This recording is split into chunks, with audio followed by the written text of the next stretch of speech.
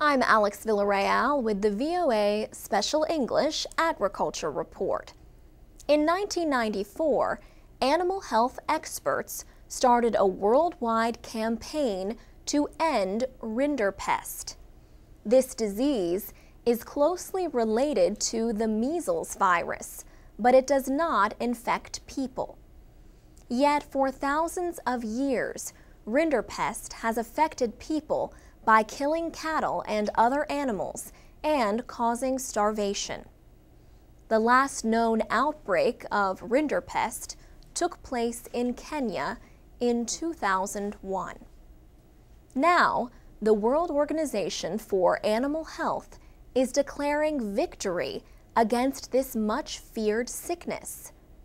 Official confirmation is not expected until May, when the organization will have reports from the last few countries. But the United Nations Food and Agriculture Organization has announced it is ending field operations against Rinderpest. Jacques Diouf is head of the FAO. He said Rinderpest affected Africa, Asia, and Europe for thousands of years, caused widespread famine, and killed millions of animals, both domestic and wild. Experts believe Rinderpest first came from Asia. The name means cattle plague in German. The disease was common in Europe until the 19th century. In Africa, in the 1800s, Rinderpest killed 8 out of 10 infected cattle.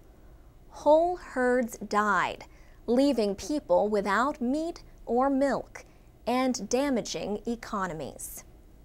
Rinderpest can spread quickly through the air and in water containing waste from animals with the virus.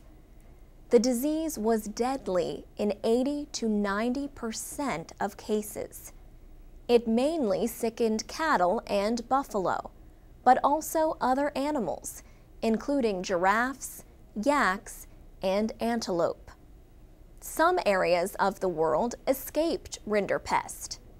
This was probably because of careful efforts to prevent the import of sick animals.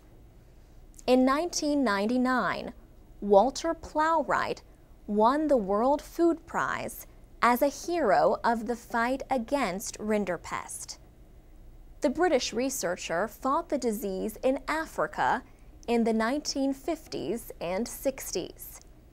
He led the development of a vaccine called TCRV.